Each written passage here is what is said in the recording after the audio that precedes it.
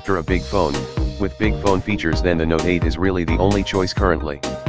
Thankfully, it's a fantastic device that ticks nearly every box. Some thought the Note 8 might never happen. After the successful launch and subsequent disastrous recall and discontinuation of the Note 7, which still gets name-checked on some airlines as a banned object, you'd have forgiven Samsung for dropping the Note name and starting again. The Note 8, then, is supposed to be Samsung's humble return to the fabled market, plus a big rival to the iPhone X and iPhone 8 Plus, and in many ways this phone is a huge success. With a gorgeous design, incredible 6.3-inch screen, great software, and excellent stylus, there's very little not to like here.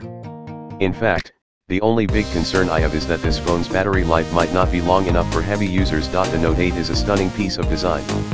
While the Galaxy S8 and Galaxy S8 Plus have a friendly, more curvaceous design aesthetic, Samsung continues to nod at its business customers with slightly sharper edges and a squarer camera module.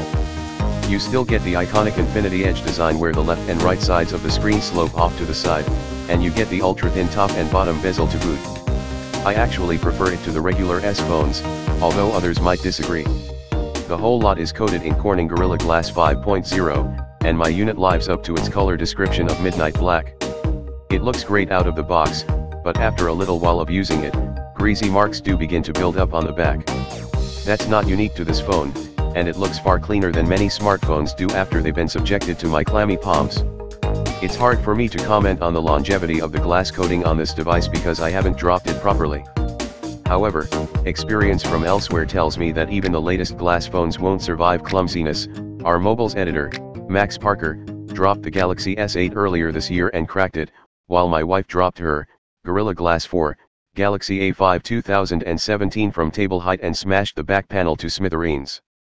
The Note 8 is at least IP68 certified, meaning it's waterproof even when subjected to a half-hour submersion.